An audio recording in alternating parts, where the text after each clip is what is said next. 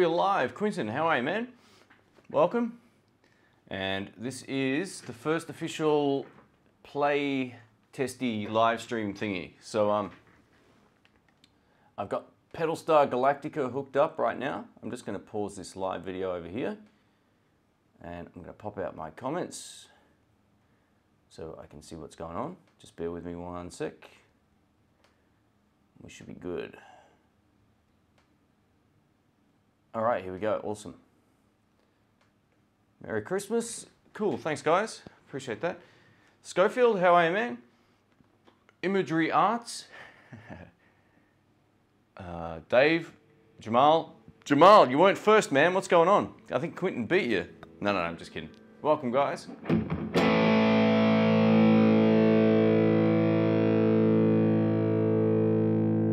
All right, hang on. Man, this streaming thing sucks. Why is it that the test worked and now I've got a problem with my network? Let's have a quick play here. It's always the way. Always the way. I'll quickly just make a tweak. It should fix it. Oh yeah, okay.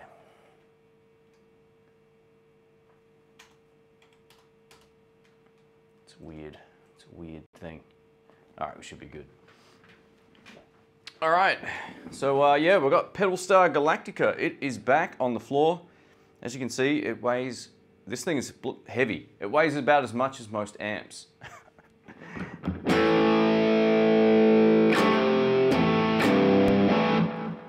David says, my son is going to buy me a PRS this year if I quit smoking. It sounds like a fair trade.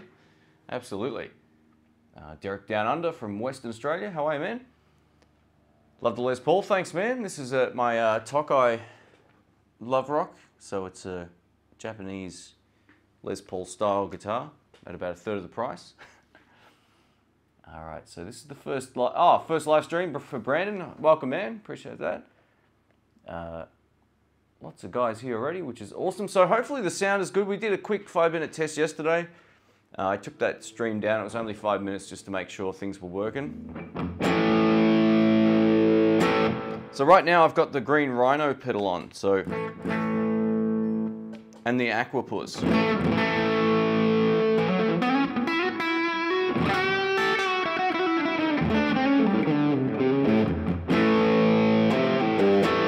So I thought we might be able to stack a few pedals together, see what different sounds we can get, and go through everything that this massive, massive board has. This is my friend's pedal board. This isn't mine.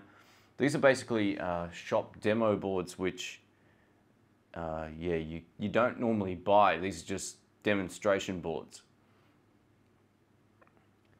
All right. Yep, lots of people are answering that delay question correctly.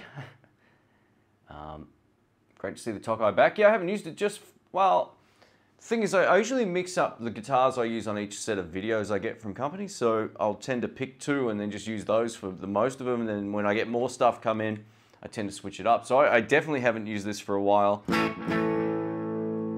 Let's go fuzz.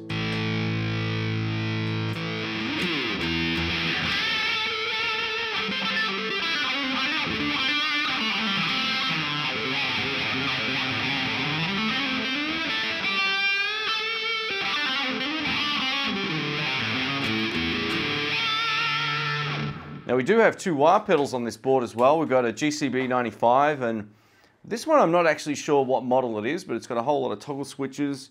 It's also got a pot on the side as well. It sort of changes up the voicing, so we'll definitely get into that as well.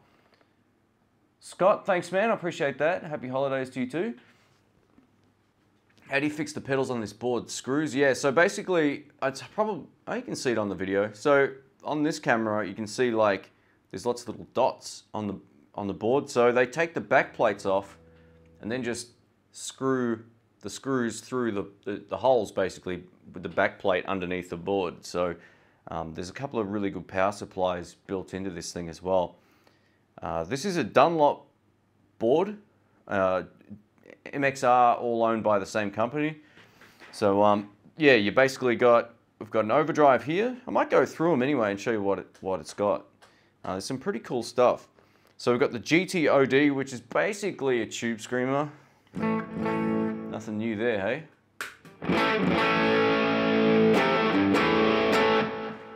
Then we've got the Berserker Overdrive.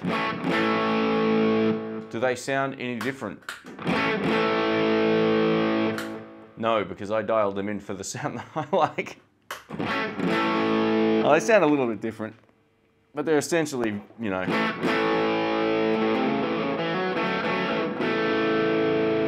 This one does, this sounds completely different. This is the 78 distortion.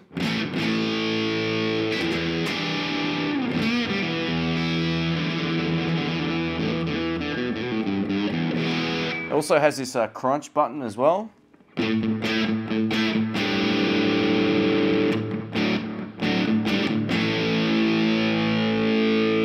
kind of like that one. I reckon that sounds pretty good. And then we've got the Green Rhino, which is a bit of an anomaly. This thing I've tried before, and I didn't realize how actually good it was.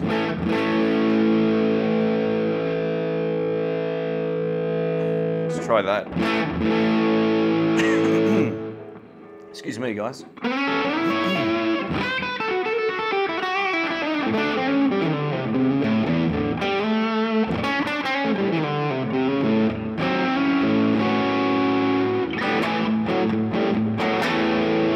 So yeah, it's pretty cool.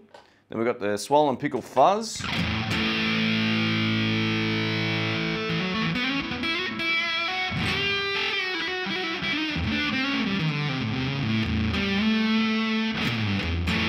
It's actually a pretty good fuzz. I don't like fuzz pedals much, if at all. I don't use them for what I play, but it's actually not too bad. Let me just open this chat up a little bigger here so I can see what's going on. All right, Brandon says, I'm on my way to make a trade for an Epiphone Nighthawk. What are your thoughts on them? They're different. They're definitely a different guitar. Visually, I haven't played a lefty. I've never seen one. So Scott asks, what are my thoughts on Eric Gales? He's a fantastic player, probably one of the best. I bought a CT's... Oh, you bought a Crazy Tube Circuit Stardust. Awesome, man. Yeah, fantastic. They're great pedals.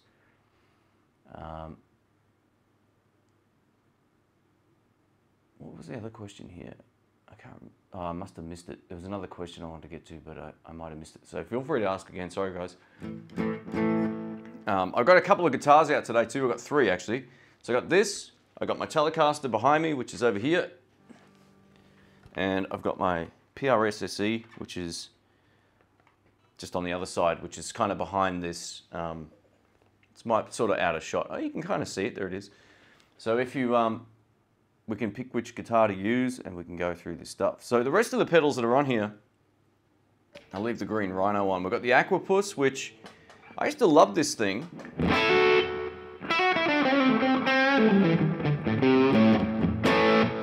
But you know what? I've played so many more better delay pedals than it lately that it's good still, but I think the MXR carbon copy kills it.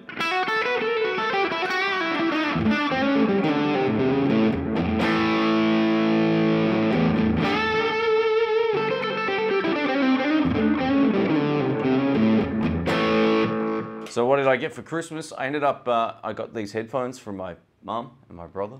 So these are Audio-Technica ones, which are pretty sweet for doing what I'm doing. So I thought that would be, I wanted a set of wired headphones. So yeah, it's a pretty cool solution for that. I didn't buy myself like any guitar gear or anything like that. What I did get was a hard drive, because I go through hard drive space like nobody's business. And, geez, my throat's gone funny, sorry. And the kind of guitar gift for myself was the PRS, basically. So that was a couple of weeks ago now, maybe 3 weeks ago. All right. Hey Shane, I can listen while I play Warcraft. Are people still playing Warcraft? I know it was the biggest online game ever, but it's been out forever.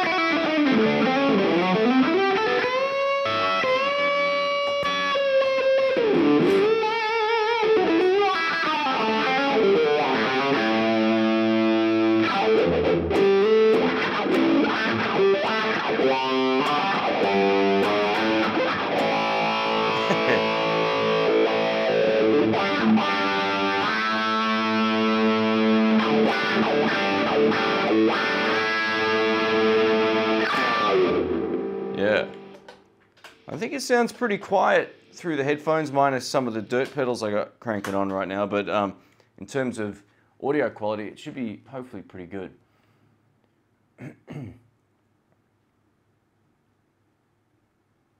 All right, would you play the Tally with the LPD pedal? I like to hear that combination.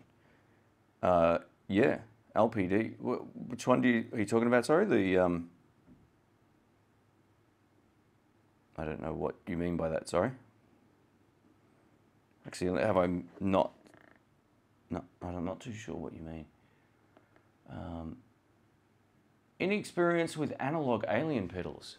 No, that's a company I've just not ever heard of, actually. What guitar do you most wish they made in a lefty?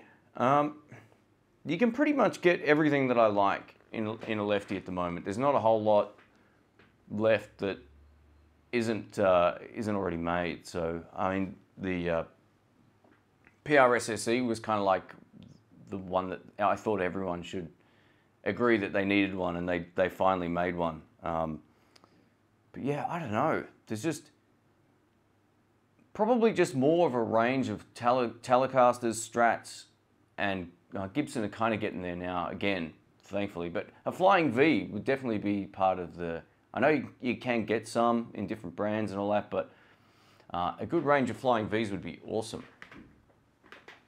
So yeah, there's always the same sort of guitars everywhere, you know, just the limited range, limited color, change the colors up, mix things up. There's only so much, like if Fender aren't selling many lefties, it's because everyone already owns like a bog standard Mexican Tally or Strat, if you're a lefty, on the most part. So yeah.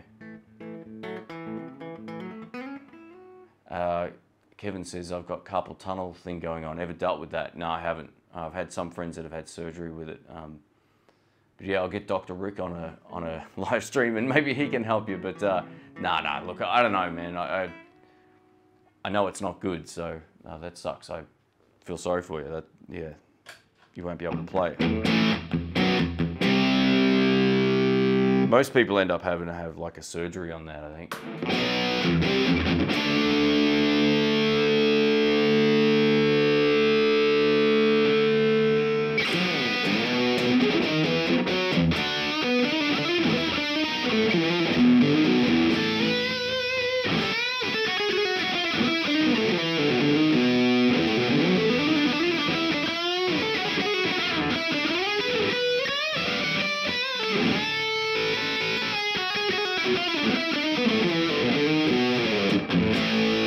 These pedals definitely work really well. This Zach Wild one, or whatever the dude's name is. Stacking it into other stuff makes it sound way better.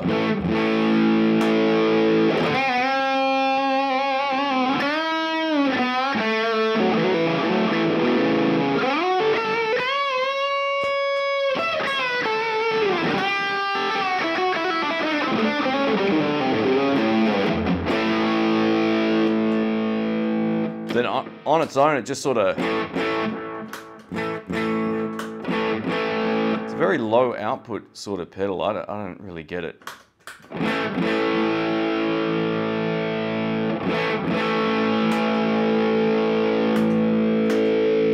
Yeah, I don't know. Let me know your thoughts on that one. I don't really dig it.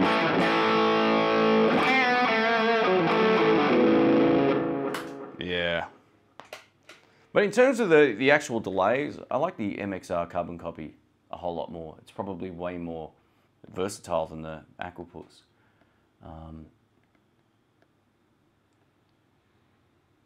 Is that the Zach Wild? Yeah, this one, yeah. So we've got a couple of, I don't know if that's part of that series. I think it is. That's a chorus pedal. We've got a metal pedal over here as well, which is the best pedal on the board by a mile. It's awesome. We've got, yeah, this one's a Zach Wild one. It's just one of his overdrive. I don't know, I just think it's a little bit lackluster.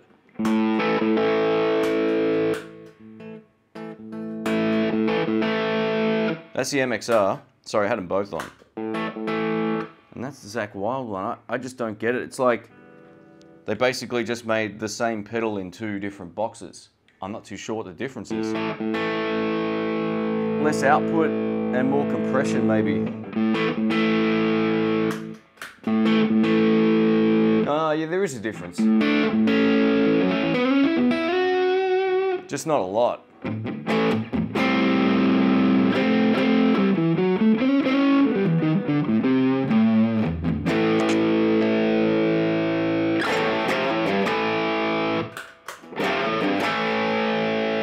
Yeah, it's a bit of a tighter sound, but I don't know, man. Earth Skills says he just got a Maxon OD 808. That's awesome. Sounds like a MOSFET or JFET pedal. It's viciously cold in Canada. Yeah, I bet. I'm going to go for a swim later today. I'm already starting to sweat. So it's going to be 33 degrees Celsius here today. So yeah, I'll jump in the water later. I don't know how people live in those climates. I got no idea. I couldn't. Not my sort of thing. I mean, it gets cold. Excuse me, it gets cold where I live, but not like that. I just couldn't deal with that. I was in Boston in November several years ago, and it snowed, and it was so cold. It was -5 degrees Celsius, or 3, and that was way cold enough for me. What do I think from these brands? Rock Fabric Effects, KMA Audio, Orient. Look, it just depends what you really want on your board and what you need and what you like the sound of. I mean, brands don't necessarily mean good tone or bad tone. Just find the stuff you like the sound of, and irrespective of the brands. Rock Fabric Effects is the only one that I've really tested on that list, and they make awesome stuff. But yeah, trust your ear. Don't really just buy stuff based on the brand. Just buy it because it sounds good. And that you like it, not because I like it or someone else likes it. Oh, Zach would be playing through a dirty A. Well, that might explain that. Yeah, it's just it's a very lackluster sounding. Yeah, it's all right. It's just, I don't know.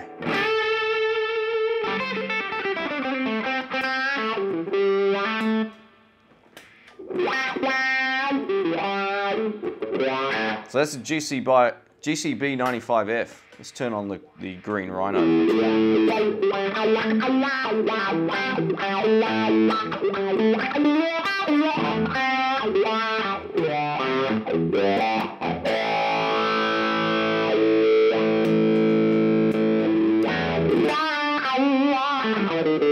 So this has got some trim pots and stuff on it.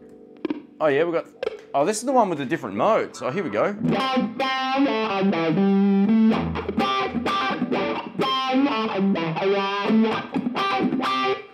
Ah, yeah, all right, let's try another one.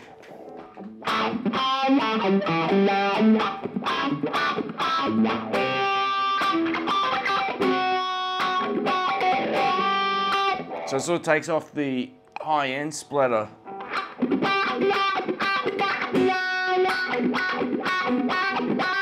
That's kind of cool. So there's a couple of pedals like this out on the market actually with all these different modes from different companies, but I'm tipping that this guy was, Dunlop might have had been the innovator there because they've been doing it for a while, but yeah, very cool. It's a red button down here too. I have no idea what it does. Let's try it out.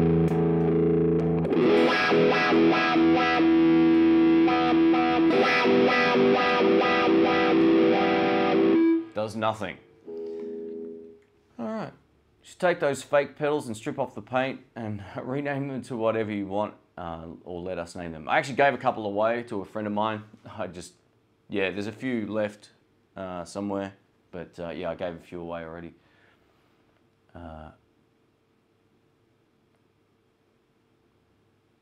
-4 degrees. Wow. Yeah, that's crazy, man. That's.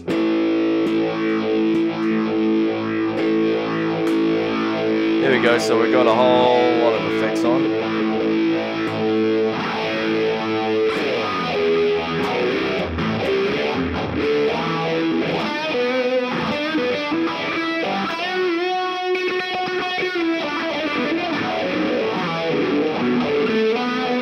Actually feels a bit.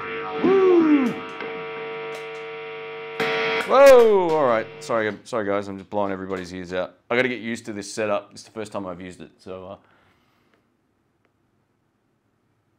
Ray, welcome to the live stream, man. Thanks. I'm guessing after the new Big Muff op amp reissue that has just come out, I find it hard to cut live with the original Big Muff. Yeah, I don't know, man. I'm not big into fuzz pedals unless you maybe find one that's got some sort of EQ curve on it. Maybe that'll help you in the mix. Certain frequencies don't work well. If a pedal's really bass heavy, they don't generally sound that good going live or in a live mix. That you don't need a lot of that low end. And the Big Muff is a big full sound, so you may need to sort of tweak it a bit. Maybe try an EQ pedal or something. Yeah. The red button is a 10 dB boost. Ah, okay, cool. Maybe I got to have it on a particular mode. There's a couple of other pots here that I don't know what they do, so let's have a listen.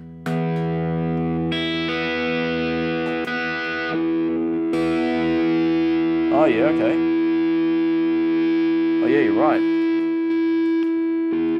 Thank you. There we go. So we do have a boost on here now. So this is gonna like push the overdrive pedal basically.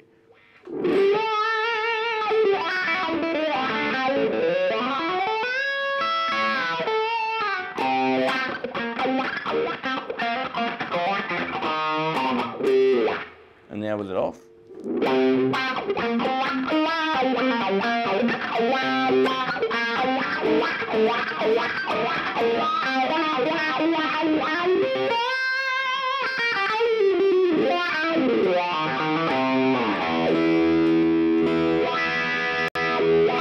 Oh, in is on. Gotcha.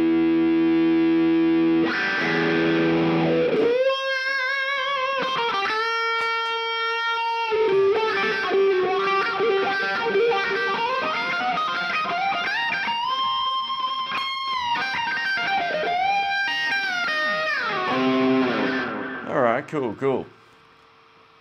My screen keeps going off for whatever reason. Let's get rid of that. So that white noise is lovely, huh? That's one hell of a pedal board. Talk about overkill. Yeah, absolutely. So this is a ex-shop demo board. You know, go in and plug in and try everything that they have, you know, in the range. There was usually a couple of these on the ground. My friend Carl had picked it up for, I don't know, like around 800 bucks. I'm not 100% certain what the deal was, but I was there when he bought it, but it was years and years ago. His plan was to kind of just pull it apart and resell all the parts. It's got two $300 power supplies in here. The board itself is really heavy. So I would tip this would weigh somewhere around 20 kilograms. So around 44 pounds. Fully loaded as it is right now, and it's big. Like it probably, you know, if you can sort of, it should put into context how big this thing is, but like if I'm going to lay my guitar down, right, it's you know, it's way bigger than the body of the guitar by a mile. So you could fit two guitars laying sideways next to each other, sort of cover the whole thing. And this section up here is raised as well. It's actually a really good board in terms of not so much what's on it, but how it's designed. I like this top section is actually raised here. I think that's pretty cool. But yeah, look, I think he's going to pull the trigger on and actually start pulling this thing apart pretty soon, which is good. But yeah, it's a good fun little board. I might actually just buy the steel part off him and then use it for a floor demos of stuff and not have all this other crap on here. So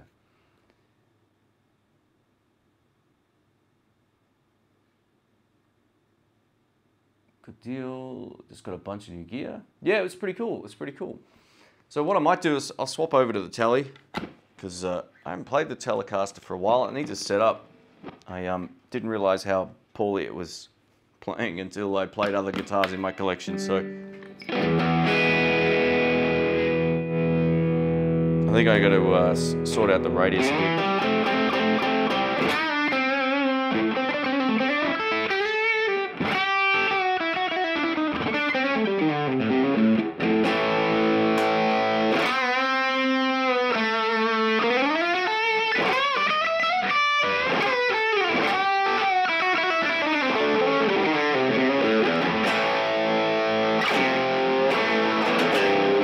All right, let's try that MXR Berserker into the green Rhino, because if it wants to be used as a boost, we can try it like that as well. So.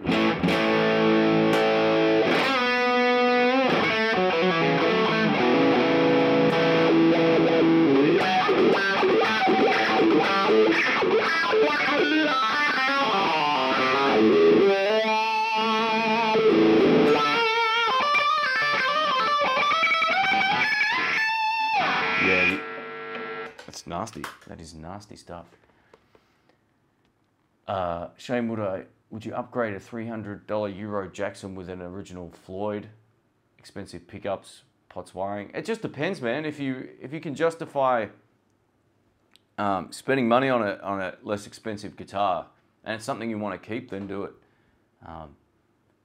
Just to weigh up what it's going to cost you to upgrade, and then put that against what you could sell your other guitar for, and then get the one that you might want. Maybe, I'm not too sure. My favorite of many guitar gear channels that I've subscribed to. Thanks, man. You have given us all a merry holiday every day of the year. Thanks, man. Yeah, so the end of the 50 videos in 50 days thing's coming to a close. Thankfully, I need a break. So what I'm going to do, I've got a few videos forward of the 50 videos in 50 days. So I've just scheduled them for a couple of days next year, early on in the year. And yeah, so I'm going to take a little bit of time off and just go back to my regular upload schedule again after that. So yeah, probably, I don't know, I might take a full week off, checking comments and all that as well. It's been a crazy year. I've never worked as hard as I have this year ever, like in any job. So it's been insane. Oh, sorry, forgot I was wearing that. Yeah, so it's just one of those things where I thought I'd give it a go, doing as many videos as I did, and it was a good learning experience. I kind of refined my process, which is always good as well. And that's one of those things where every time I do something, irrespective of if it's YouTube related or whatever, if I keep doing things over and over, I like a process that is really time efficient. So it taught me a lot more about that. I was already good at what I did in terms of time efficiency, but yeah, I've worked out a few things that can even speed that up even more. So it's great. So these aren't volume pedals, unfortunately. They're wah pedals. They're 2 wah pedals. So what I thought we'd do is maybe see what happens when we use both, because I'm sure that's never been done. I'm going to turn off that boost thing, see how it goes. So which overdrive should I use? Actually, what's this chorus sound like? All right, cool. Let's go for the Rhino again, because it's fun. Actually, let's go this distortion one.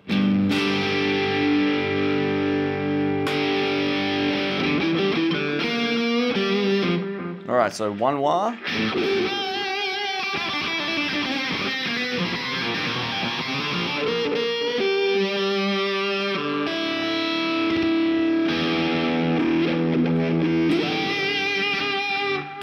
All right, here's the other one.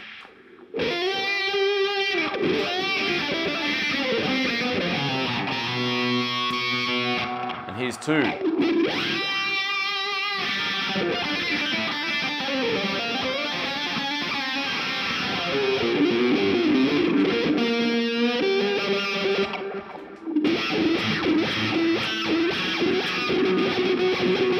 Ooh, you want to get your feet off going on to 2 like this. It's kind of hard when you're playing.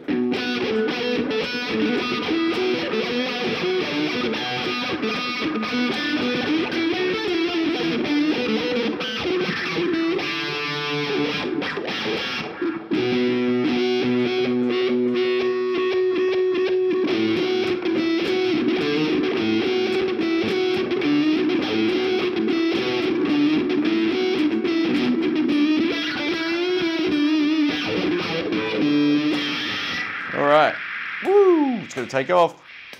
Alright, so that was crazy. I thought I was just messing with, that might be a bit amusing. But anyway, it's kind of crazy. It just gets nasty. David says, Shane, I learned about your channel fairly recently from the demos you did for Jerry. you're the go-to channel for research and stuff whenever I need. I can't see the rest of that because I've had to. The thing is with the comments, I've had to enlarge my screen so I can see it. But this setup's really weird, by the way. If you saw what I'm looking at, it's really odd. So my little laptop has the screen expanded really big so I can read the comments, but I missed the end of the lines on some of them. So.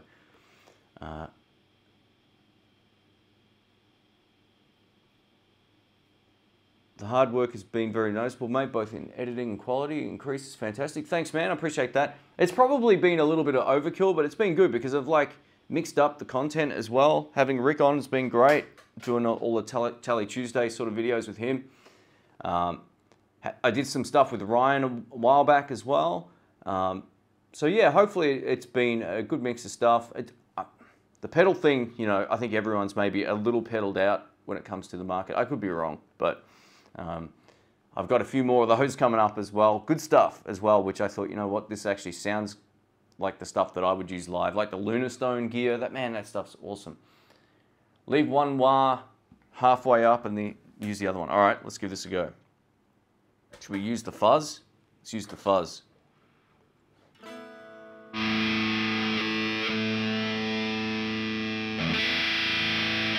Oh, it's falling down. I might have to use the other one. Hang on. Oh, they're both really loose. It doesn't work. I have to use my foot. Hang on. All right, so I'll use the left one.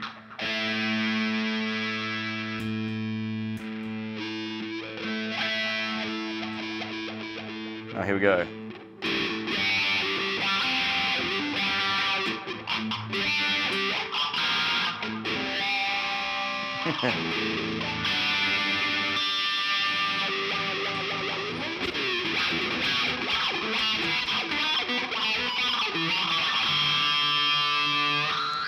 Woo, it gets really nasty. I don't know if it's just the setting on this pedal. I cranked up these trim pots as well. So yeah. I don't think you can go too far wrong with a bog standard wah pedal. I really don't know if you need a whole lot of boosts and stuff on there, but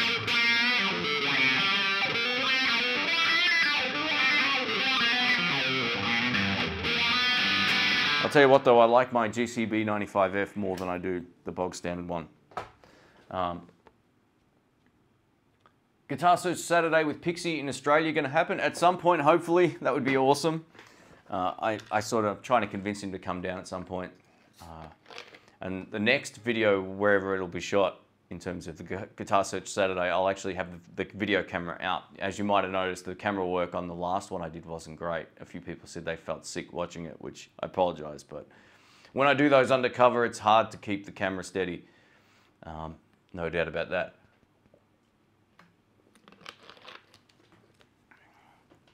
Oh, and that's the other thing too, yeah, like with the videos I've been doing, I had a good chance to try some different amps and guitars and all that sort of stuff as well. So I've been trying to mix it up and still getting through the Jerry stuff as well.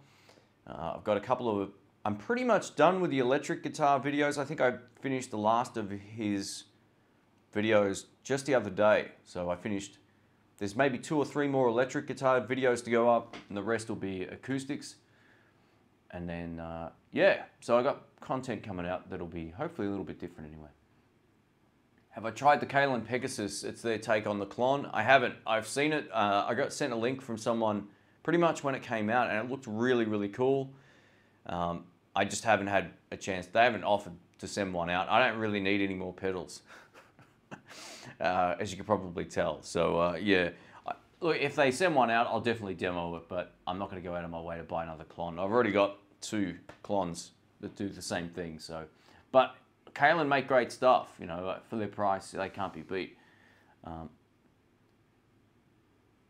Do I have any guitars with a Floyd? No.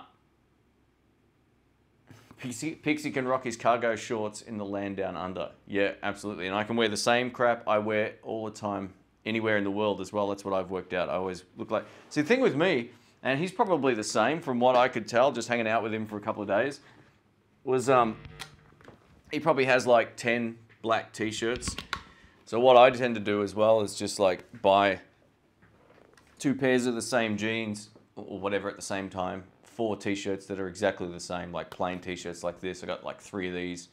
So yeah, nice gut. I don't think so. Not. I've been working out for a year. It's been a year now, so sometimes my posture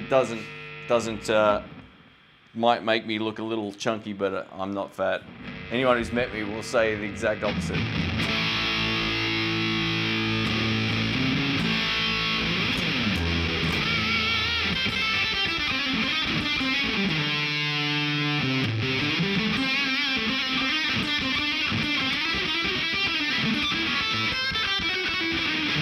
This is so easy to play.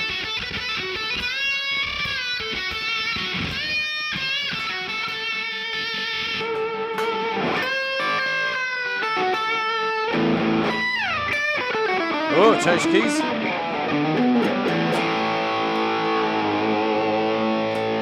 All right, let's do it. Ready?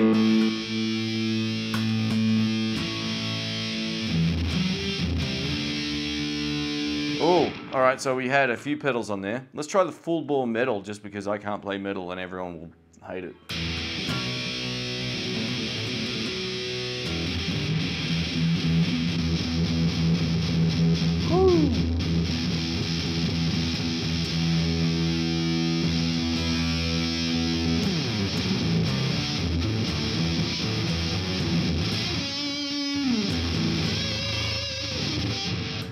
I don't know how to use that. I don't know how to use that pedal at all.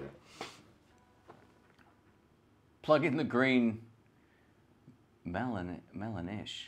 I guess that's this guitar.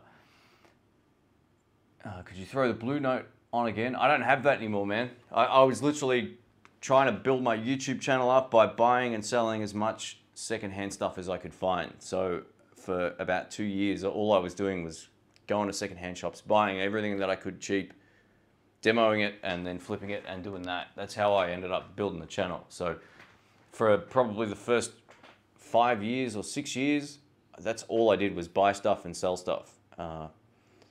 So yeah, there were no handouts back then. It was literally like, I can't hold on to stuff if I want to build the channel. That was pretty much the goal. That pedal though, the blue note, killer. All right. One metal guitar. Nah, I'm not gonna buy a metal guitar, man. I got no reason to buy a metal guitar at all, so I can't play that style. I like some metal music, there's no doubt about it. I had 2 delays going on as well, how about that?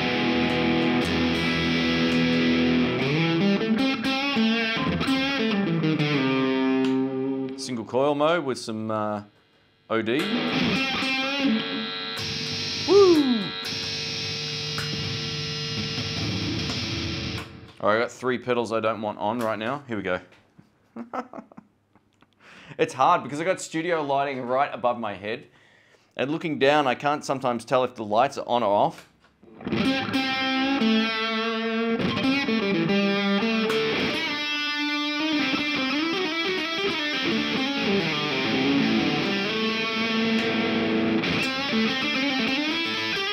So that's single coil mode.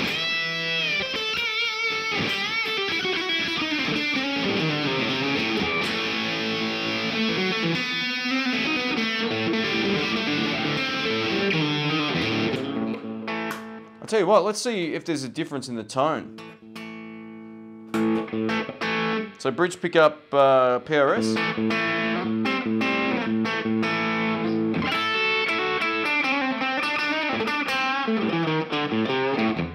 Actually, we'll do neck because bridge on a tally is kind of weird and unique, so. All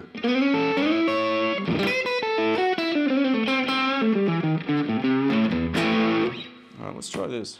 Just see if there's any difference in the sound.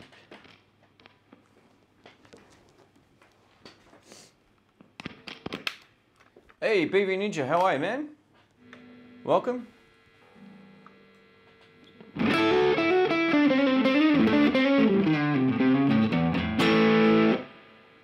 Wow.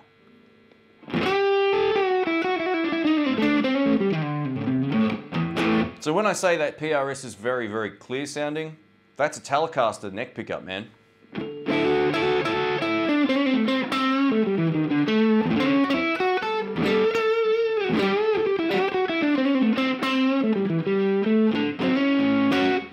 vocal sounds good.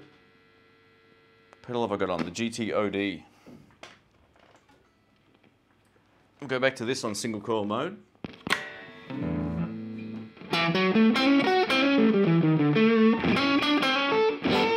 Hey, Bodro Guitars, how are you, man?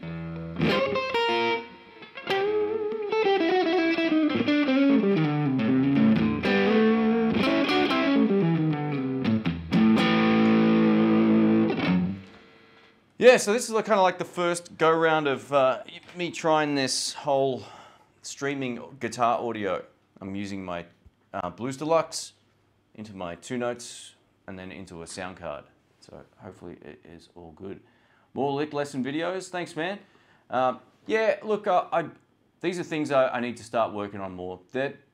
Those videos are the videos that take me the longest normally because I'm not used to explaining like what fret I'm on and how to do this and that and all that kind of stuff. So I tend to have to say things 55 times before I make sure I'm on the right fret, on the right string and all that. So I'll do more coming up.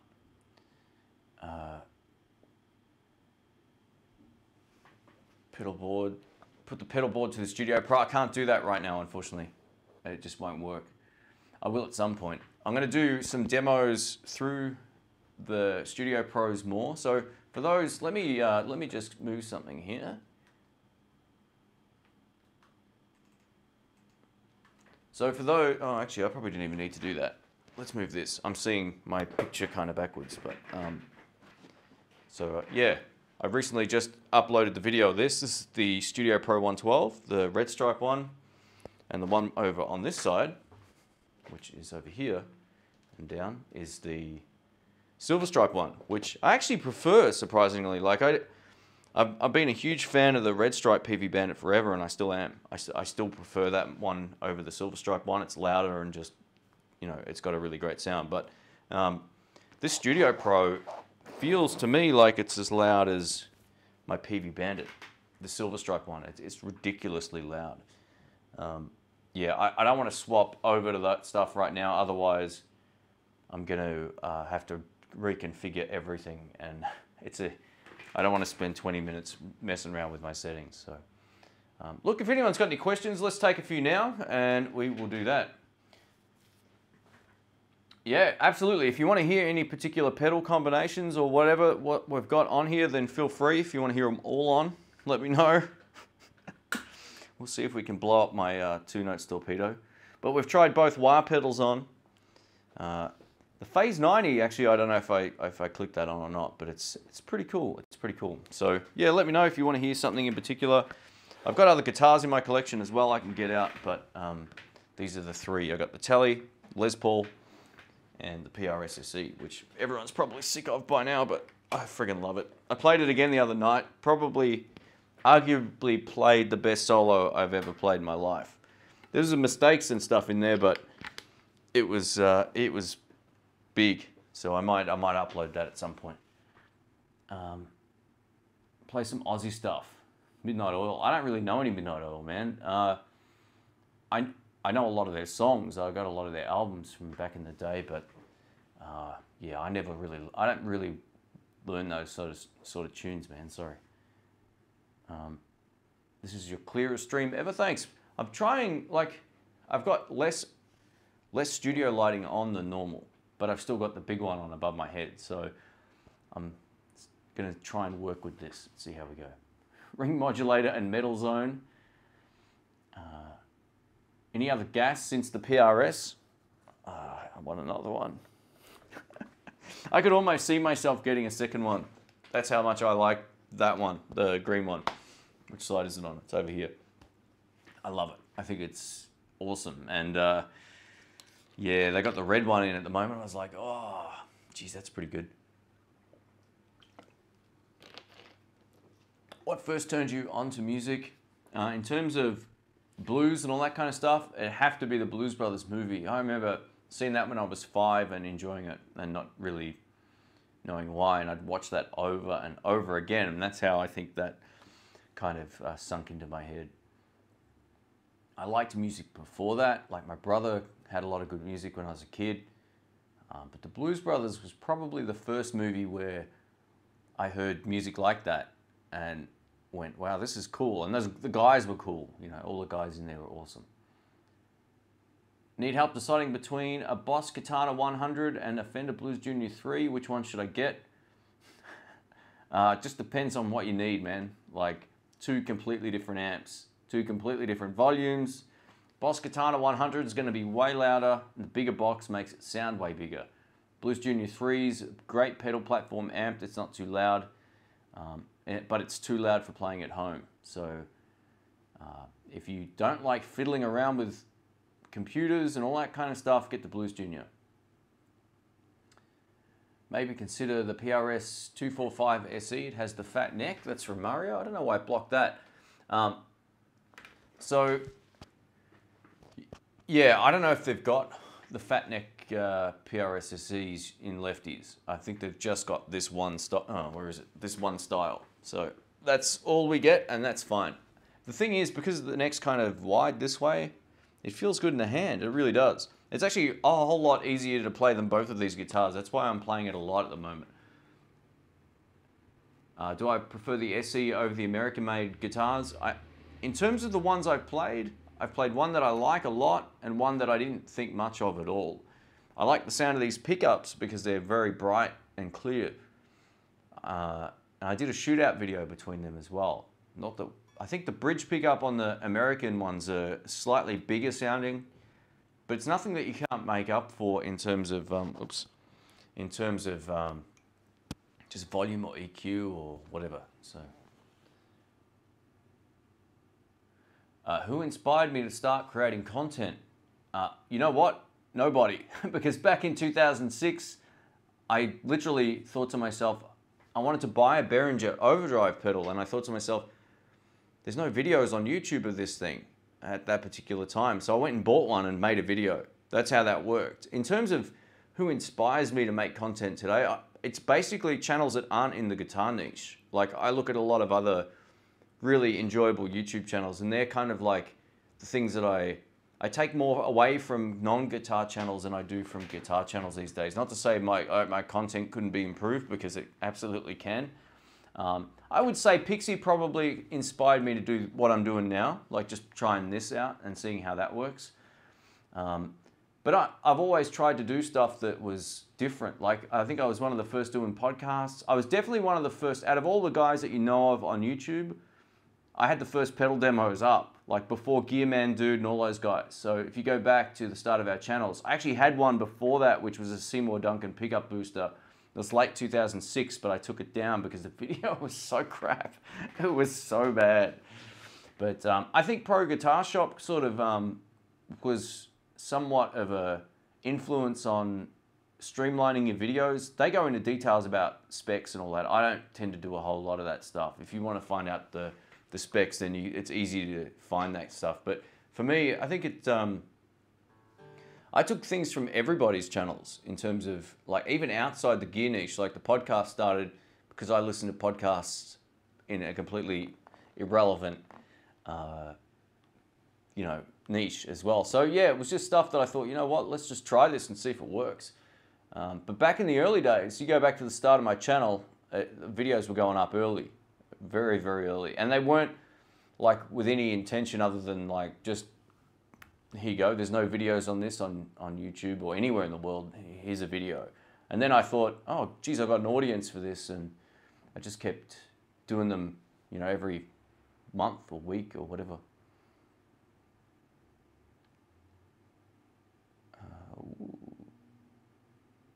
I don't gig, but I'll still get the Katana. It's so cheap. Yeah, it is cheap. Price is a thing too. I mean, you can get a good sound out of the Katana. The only downside of those amps is you have to really hook them up to a computer to modify them. And that, if you want to change all the built-in effects and all that kind of stuff.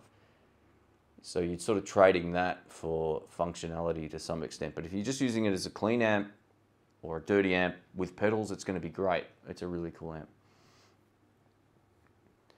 So what I plan on doing next year, I want to get, like next week, a couple of weeks later, I'm going to get the Katana head, I'm going to get another Mustang GT, we're going to get the Marshall Code, and something else that I'm forgetting. I'm going to see what we can get. I haven't tried a Marshall code at all, so I think that's going to be an interesting experience. Let's go back to this guitar. I like this one.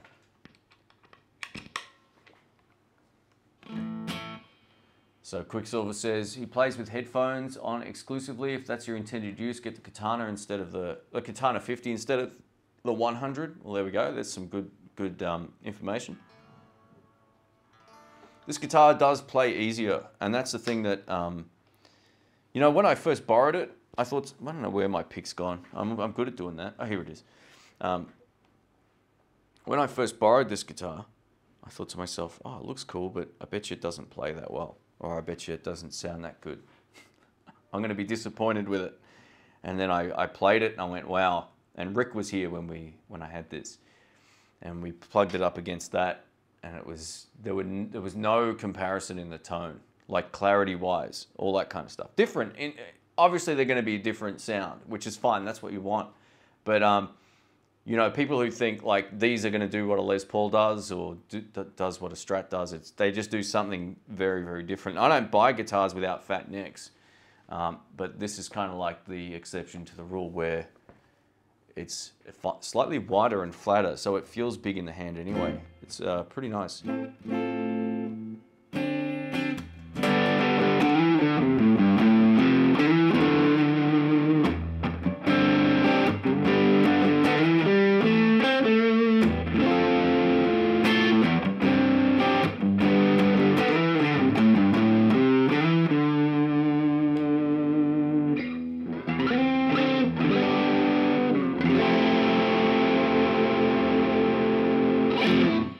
It's cool. It just plays itself. The tone sounds better and on this guitar. Thanks, man. I think what it is it's just a clearer sounding guitar. Like you take neck pickup again. It's got all the sting on those high end notes.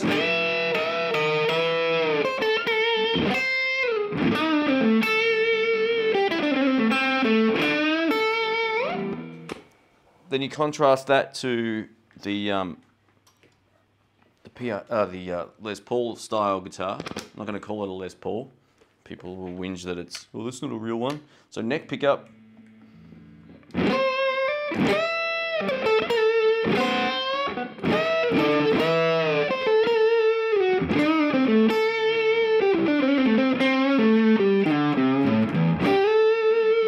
So yeah, it's got more of a rolled out high end, which you'd expect.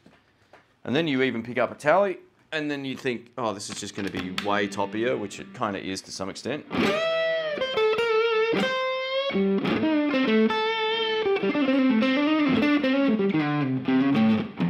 So that's with a GT-OD on, still.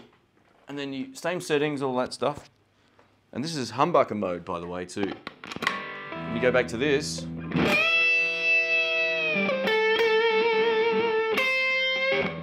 that sting on those notes is just unlike any of my other guitars. My Little Crow Corvino with the mini humbucker neck kind of approximates that sort of sound, but not like this.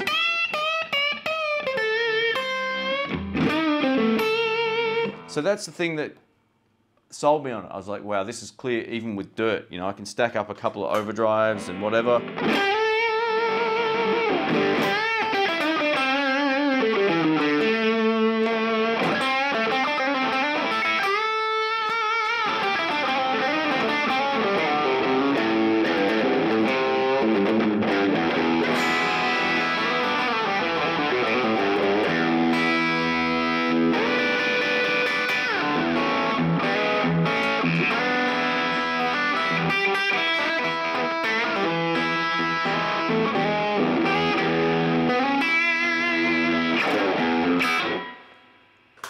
So yeah, it's got sting.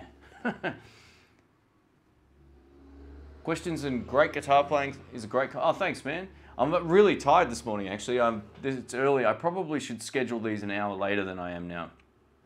I sometimes don't play. I usually don't start filming until about 11 a.m. because I feel like if I start before that, either I'm too husky like I am now, or my fingers don't always move right. But I think I'll try this a few more times coming up, and I'll get the lighting sorted. I'll watch it back and make sure that the sound and all that's good too. If I can make any improvements, I will. But no one's complained about the audio, which is good. So hopefully it's been good. It's almost P90-ish without the hum. Exactly. So it's got all the bite of single coil without any hum. If you got lots of gain, it might hum just a hair, but realistically it doesn't. And then you got that single coil mode, which is just like super spanky as well.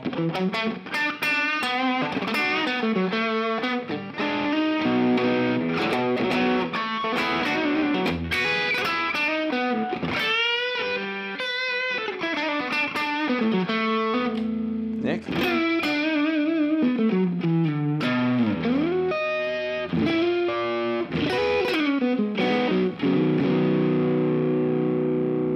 It's just my go-to at the moment. I go through phases with guitars. Like I'll play this to death, and then all of a sudden I'm like, I want to play the Les Paul or whatever else. So I do go through phases like that, but I think the thing I like about this over my Les Paul is the weight of it, and the way that it plays. But I'm really enjoying using those extra frets.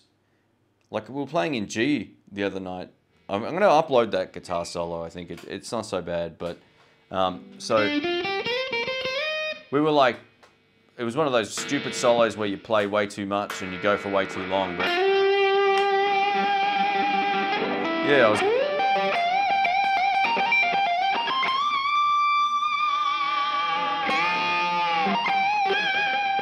Just getting up to, you know, you can really start to bend these notes really crazy. Yeah. Because you got the high E too, right? So you can maybe even bend to the G.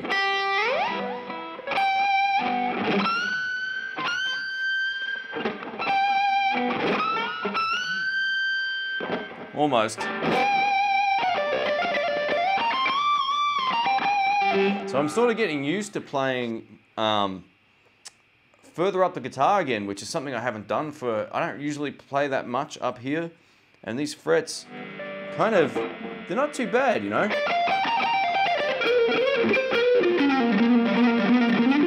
I'm just running some scales, but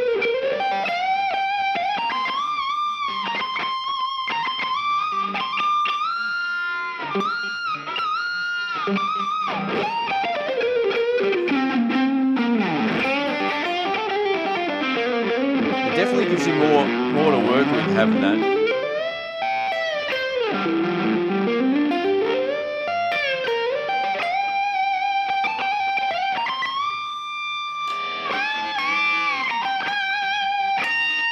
There's something to be said about these pickups. I think they hit a home run with it. So anyway, it's not morning.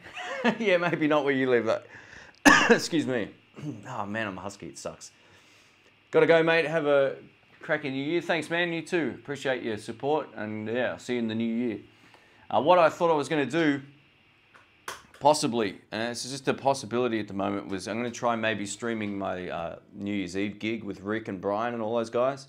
If they're cool with it, I might do it. Otherwise, what I'll do, I'll just film it and edit up some clips later. What do I think about the Epiphone Sheraton? 80% great. And that's just relating to that entire range. 20% of the guitars I've played that are Epiphone Sheratons or seen don't sound great. 80% of them sound awesome. Make sure when you play them that they've just got enough top end. That's my suggestion. They're beautiful guitars. Overall, most of them that I've seen and played have been great. The Korean ones are, I think, the ones that most people go for, but the Chinese ones or Indonesian ones are probably fine too. But just double check. I've heard a few, or seen a few get traded around that have no tops through friend circles and that. And I'm like, oh, I don't know if I like the sound of that at all. Just a really muddy, dark sort of sound. Make sure you get onto the neck pickup of a 335 and see if it does that. See if it gives you that, that sort of top end snap. That's what you want from a 335. So even the Sheratons and all that, they're great guitars. Hey Shane, which humbuckers do you recommend for an AM Pro Strat for grunge? I don't know. I mean, these are all sort of subjective questions as well. Like you can kind of, I don't really play grunge for starters, but my suggestion would be find out who you like to listen to and find out what they kind of use. A lot of people make the mistake of thinking like active pickups or hotter pickups are the way to go for heavier music, but what you end up doing anytime you buy hotter pickups in any guitar, you're basically going to be losing clarity. So it's not always the case, but it is most of the time. So maybe you can get away with PAFs, you can get away with any of those sort of, you know, look at what they put in the Gibson classic Les Pauls. Great sounding pickups. They'll work for just about anything. You don't need super hot pickups to play even heavy music. What's your favorite artist? Can you play something from him or her? Yeah, I can. But the thing is, I've been struck with a copyright infringement before for playing Hendrix stuff. So that's why I don't really do much of the cover stuff. I just come up with more my own backing tracks and do that. I hinted at a couple of songs just before, but yeah, it's one of those things. You got to be really careful with it, especially when you're a bigger channel. I've had problems with it before. Rick's Telecaster collection's awesome. Yeah, man, that's from Pedro. Yeah, absolutely. His collection kicks ass. He was talking about maybe pulling the trigger on another one. We actually filmed one more video with. There's two more videos. One's on its way next Tuesday, and the other one that I had, we were using these wireless. Well, not these wireless packs, but the batteries ran out on another wireless pack, so I unfortunately couldn't use that video. But yeah, you've really got to be careful on YouTube. The bigger you get, the easier it is to be hit by copyright from LLCs and all that kind of stuff. It's happened to me before. I had a 6-month issue on my channel. So yeah, I don't want to do that again. That's why I tend to play a lot of similar stuff. They're all my songs, most of the things you hear me play. Yeah, I play a lot more of my own stuff and just improv blues and whatever else. Because of that reason more than anything else. I know a lot of people don't really care about any of that, but even big channels that you've seen have been hit with it as well. So just if you do YouTube, just be careful of that stuff. My vote is for the New Year's Eve for a live stream. All right, cool. I'll see what I can do. I have a way of doing this where I think it's going to sound pretty good as well. And that's the challenge sometimes, is to get the audio to be good. So I think I've got a good way of making that work. I think Ryan's going to come up as well. And he's, phenomenal guitar player. We've got a couple of good drummer friends of mine coming up, and we're going to swap between bass on a couple of the sets and all that as well. So, Zaidi, is it Zaidi? Sorry. Says, ever tried Stereotone amps? I have. I've tried their, what was it called? The Overdrive Special, I think, or something like that. It's like a Dumble-ish copy. It's all right. I don't think it was mind-blowing at all, but it was all right. I've tried their Tweed amps, which were all right as well. I don't think they're quite as good as what they're trying to copy. And if you're thinking you're going to get like an Overdrive Special Stereotone, it's going to do what a Dumble does, it doesn't do that at all. They're good. They're good amps, but they're not what I would consider mind-blowing. I'd rather just go buy a Fender or a Marshall or something.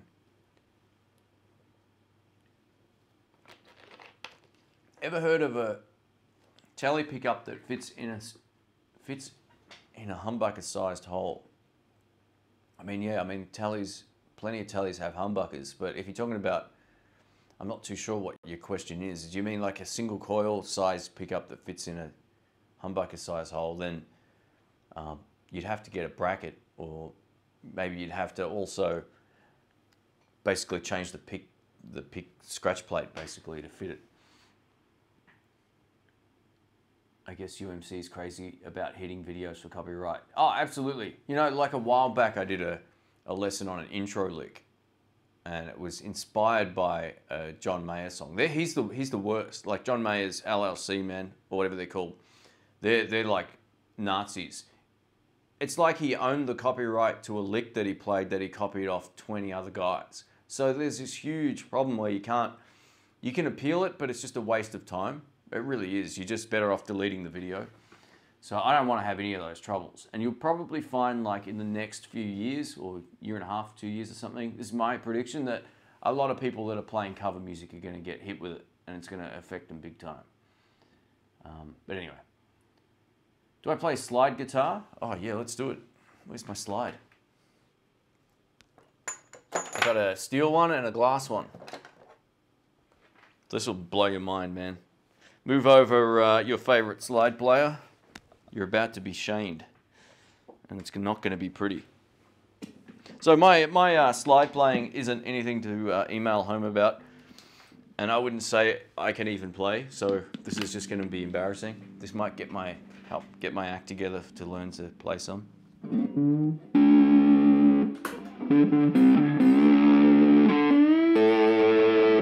Sounds terrible.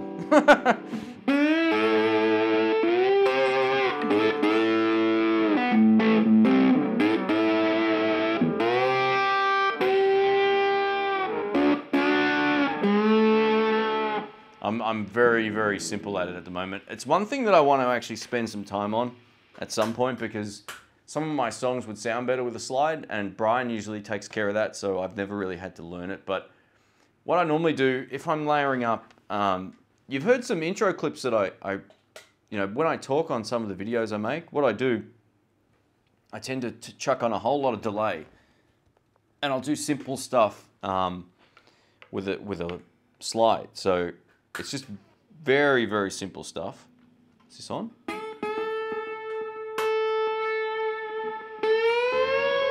Oh, sorry.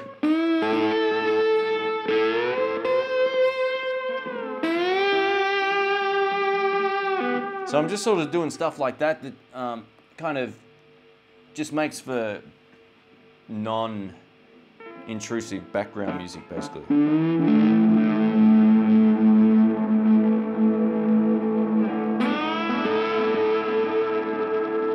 So this is kind of how I make the little talking clips. I just chuck on delays and all kinds of stuff. I usually play clean, but you're not going to hear that too well the way it's set up right now. But yeah, I don't really play much slide, no. I kind of get the principle of it, but I'm not confident with it at all.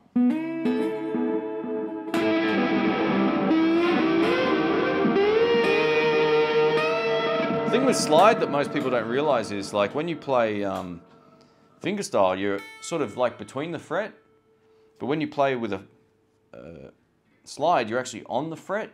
So it takes a little while to get used to that, and I'm still not used to it. It's definitely a cool thing to know, but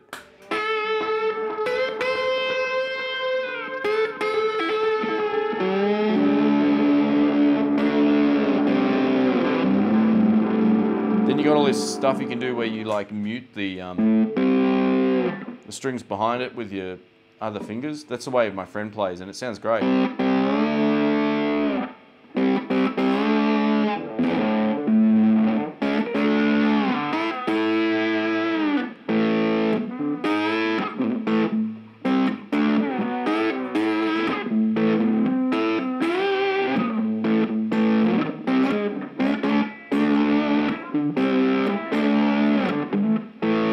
Thing with slide, for those who haven't played it before, you got to be really, really precise. Now, if you're playing fingerstyle, you can kind of be anywhere in the fret.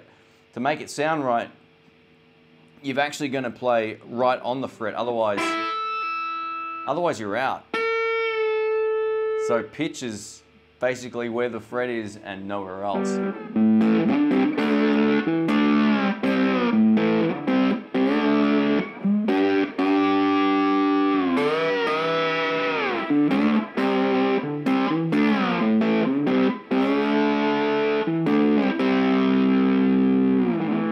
So I got no licks that I can recall on a slide. I just fiddle around with them. But this is what I'm using right now. One of these glass ones. It's a Dunlop, I think. Yeah. Anyway, this is my second one. The first one fell on the ground. I didn't see it, and I stood on it. And it's safety glass, and it broke into about 3 billion little pieces. Don't most sliders use open tuning? No. You think that would be the case, but they don't. I know two of my good friends, Brian and Dom, Dom's a phenomenal slide player as well. This other guy, he plays with a slide on his little, like a micro piece of steel. He never retunes his guitar, and he absolutely kills it. So yeah.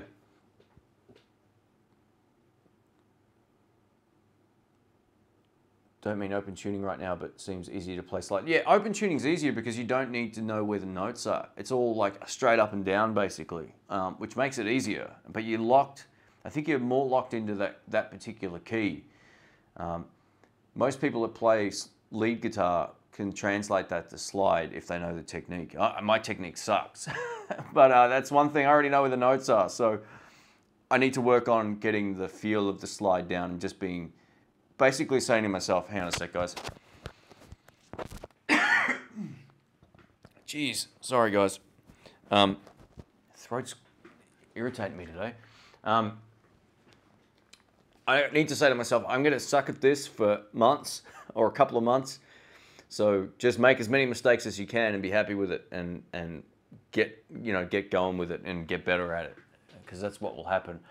I just find myself doing other stuff instead of doing that. So maybe this will be the year. Give me 12 months. So this time next year. Hot Rod Deluxe drive channel isn't all that great. Clean with pedals. Yeah, I totally agree. What gauge strings are on the PRS? That's from Ed. I've got 10s to 46s, I think, on that guitar. Everything else has got 11s to 48s. 49s. 11 to 49s. I'm looking over here because I've got some strings. So I get whatever I can cheap. These were cheap online, so I picked them up.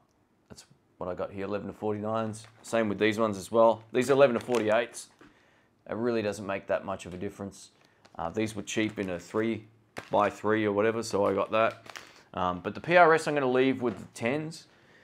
It just feels good. It feels really good, and I'm happy with that.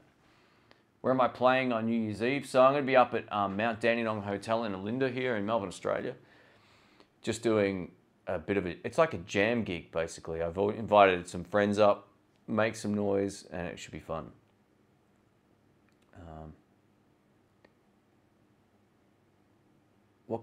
Sorry. That's an awesome looking taco. Thanks, man. Yeah, I got this and the 335, which I haven't had out of the cupboard in months. It needs to come out again. The 335 is such a great guitar. I don't know. I don't know what it is. I just don't play it much, which is a real shame. I think what happened was I saw this guy here who plays a 335 play a Les Paul. I saw him in person play a Les Paul, and it was mind-blowing. So I've just, I tend to pick this now.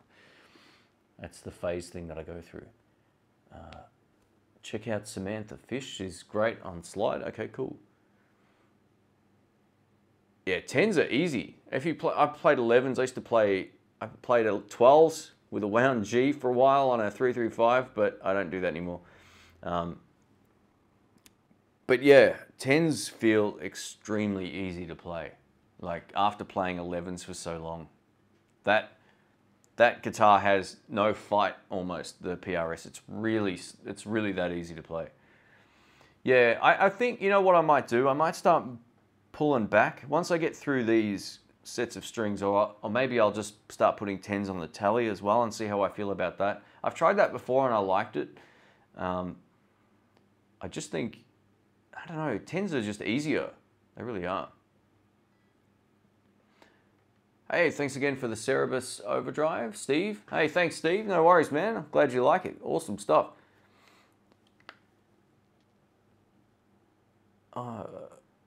Yeah, it's a cool pedal. Actually, I had someone else contact me about that the other day, so you were lucky. I need to reply to them. You just reminded me. I always use 10s, but because of arthritis, I've been playing 9s. Well, fair enough. I mean, look, if I had problems with my hands or issues like that, I would play whatever's the easiest. No doubt about it. I'm just so used to playing 11s now that it kind of just feels... I like the fight in the strings. Like, it really... You got to really want to bend the strings to get anything to happen. I like that for quite some time, but I don't know, something about just having it. I can play a lot. I don't play fast. I can't play quick. There's a lot of guys that will blitz me as 10-year-olds. But yeah, I find myself being more fluid on a guitar with lighter strings.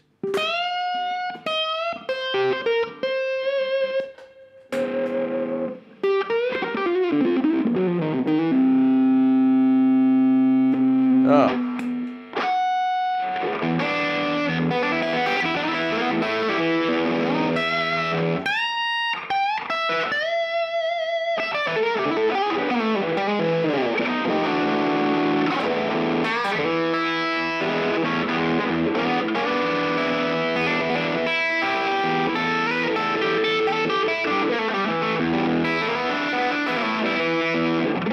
Man, my fingerstyle stuff is messed right up.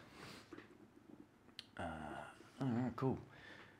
So, I reckon what we do, we might crank them all on and see what happens. What do you reckon? Should we do that? I am losing my mind and I'm losing my picks. Here it is. Here it is. Let's, we won't turn them all on. I don't think we need the full bore metal on. I reckon that might just be a little bit of unnecessary action. So, oh, Derek Trucks, man. Yeah, I've seen him play live. He's something else. One of the best. He's actually a great fingerstyle player as well. Yeah, like without the slide, I'm saying he's yeah, he's a dude.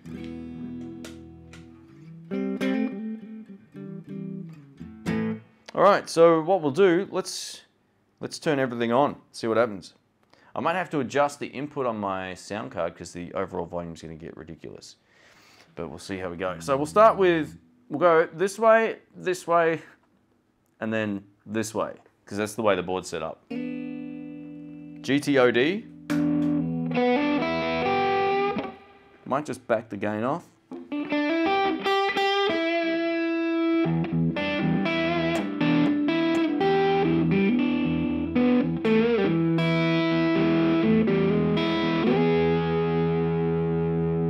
I'm going to back the volume and gain off on this one as well. This is the Berserker.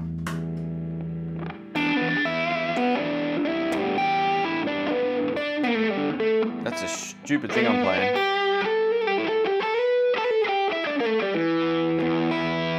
.78 distortion coming up. Let's just back this off.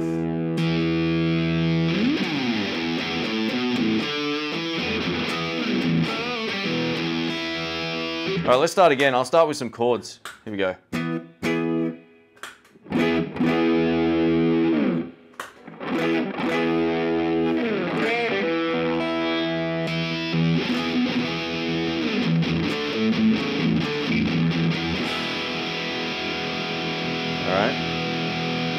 Green Rhino.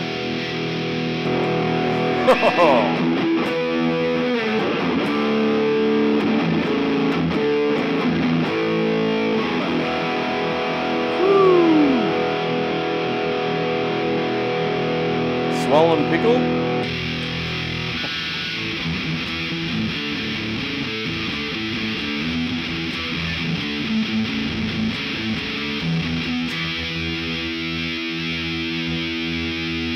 Let's chuck some delay on.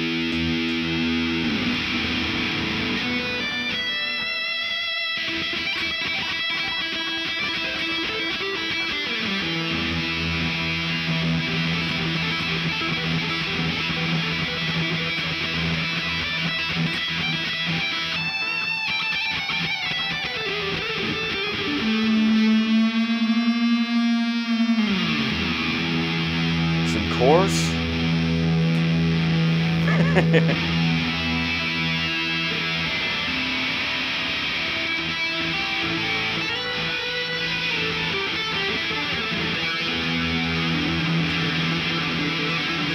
These are stock pickups, Wayne. Just whatever came with it.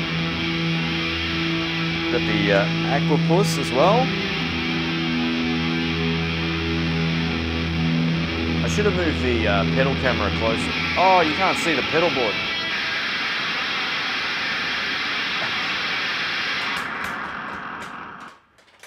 Oh, I didn't have the pedal board video camera on. Oh, sorry guys. Should we do it again? Let's do it again. See if we blow everybody's ears out. So that's the clean tone, believe it or not. Sort of forgot what clean tone was like. Sorry about that, I forgot I turned that off before.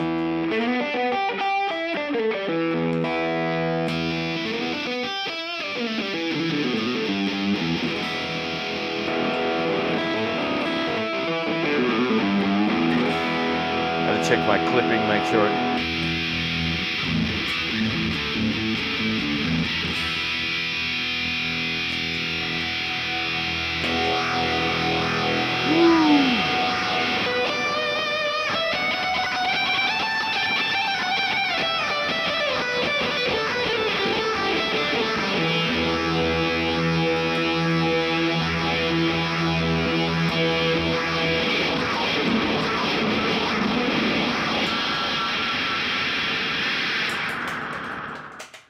All right, and lastly, just because we can, let's try the metal pedal, and we'll give it some heavy delay, just because that's what we do.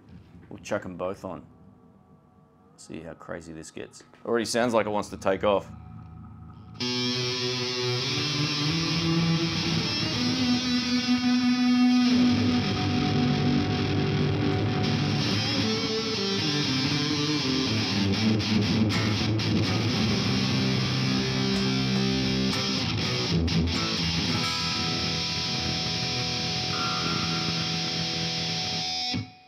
All right, that'll do. I don't know what's going on. Let's put this away. All right, well that was Pedalstar Galactica, we call this thing. It's an absolute monster. It's one of those things where, unless you pick it up, you don't realize how ridiculously heavy it is. I love way huge pedals. Green Rock, Rhino and Swollen Pickle. Yeah, they're both good pedals, man. I'm actually really surprised how great the Green Rhino is. I haven't used it for a long time, and that's this one. And yeah, it actually sounds really good. I think what put me off it originally was the fact it had these 2 extra trim pots for shaping the EQ, but actually that's a really cool thing on this particular pedal. So 78 distortion was fun. I gotta say, that was actually pretty cool. There's something about distortion versus 2 overdrives, you know, like what a distortion does. You can't get that from 2 overdrives. They're very, very different in terms of voicing. So yeah. Wino pork loin. Yeah, I know. That's just, you know, it's whatever the board was shipped out of the distributor's factory with. What's your go-to reverb pedal? Look, I don't need reverb pedals, but my favorite one, believe it or not, is the Boss FRV1. It's awesome. It's a Boss and Fender pedal. If you turn the tone all the way to the left, it sounds like a deluxe reverb. If you turn it all the way, or anywhere other than that, it will sound like a really great spring reverb. I just can't get into compression pedals. I took my Keeley compressor back to the store. Yeah, I don't know about... A lot of people rave about Keeley stuff. I'm yet to play some Keeley stuff that really blows me away.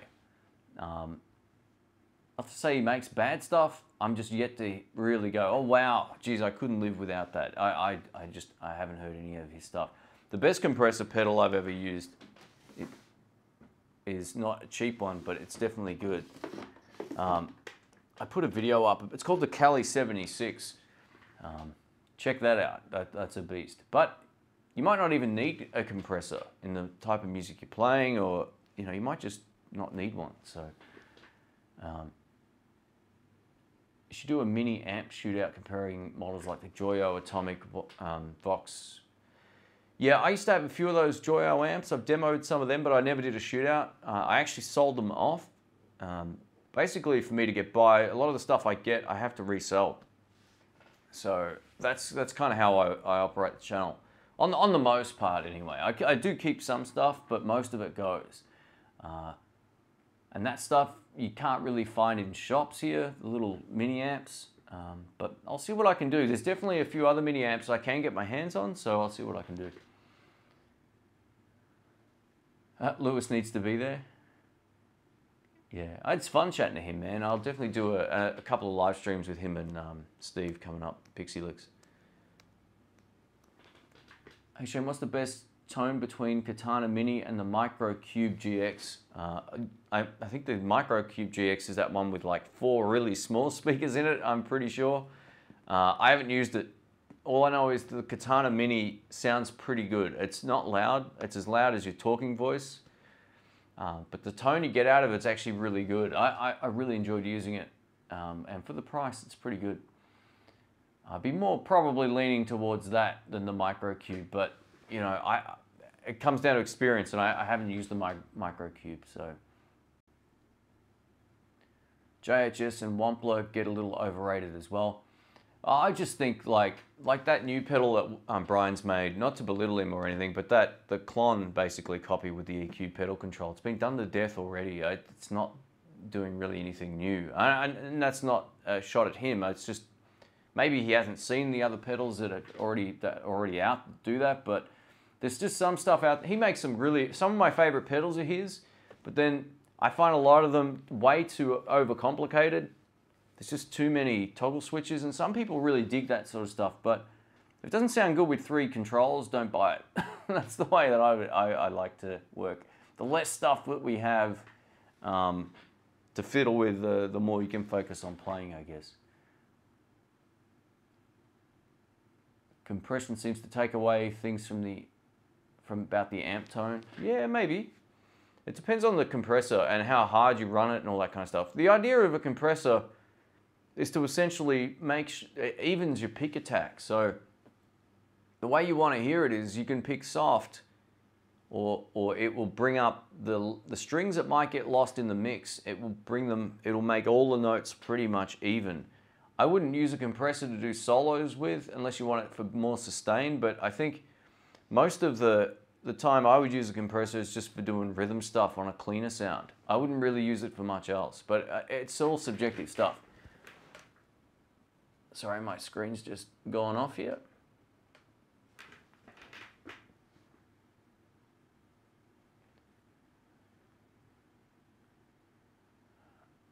This was fun. Have you seen Pixie lately? I talk to him every, I don't know, week or so online, so yeah.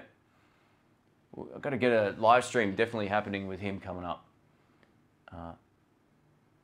Wampler stuff's great, but expensive. Yeah, you know, I guess when you make stuff, Australian-made pedals are expensive, so I don't think he's priced himself out of the market. A lot of the stuff that he makes is really good, right? Don't take that the wrong way, but there's a lot of stuff that I just find unnecessary in some pedals.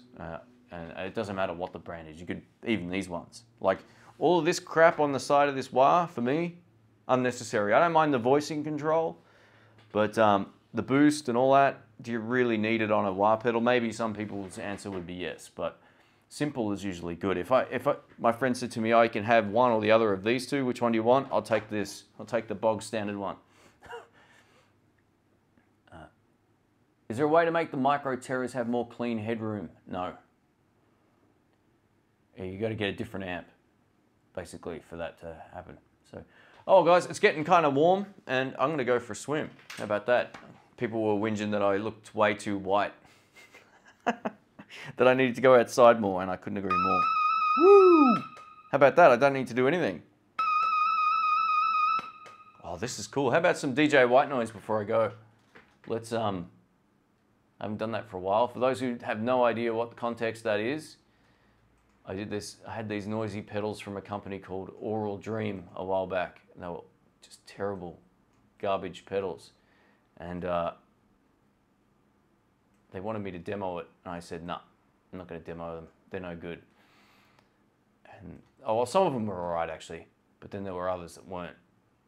And I didn't want to get stuck putting up crappy pedals on my channel. So, all right, hopefully we can see this all right. Let me know if that looks all right. I know I'm out of shot. It's probably for the best.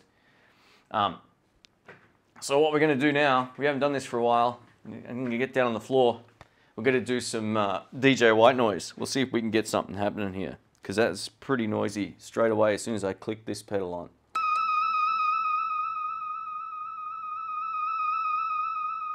See what we can do here. Might mean I need to, oh, really?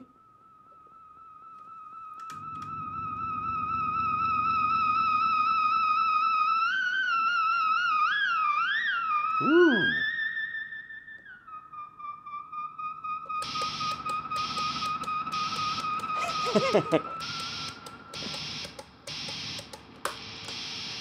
Nah, it's not going to work. These pedals are too good. Damn it. And I should break out the Oral Dream ones again and do it with that. All right, guys. Well, take care. Thanks for hanging out. Appreciate it. Feel free to give the stream the thumbs up. I know the stream was kind of random and weird today. This was kind of like a test of just making sure everything works as well. I did a quick test yesterday, but this was the official first go at this. So, yeah, hopefully it was all right. Take a look at Tone City, Joyo, and Amoon. Yeah, they're good pedals. Nothing wrong with those guys. So, yeah, I'm just saying some of the ones I've tested from certain companies were great, and then other ones they've made were junk. So, yeah. What do I think of Marshall for blues?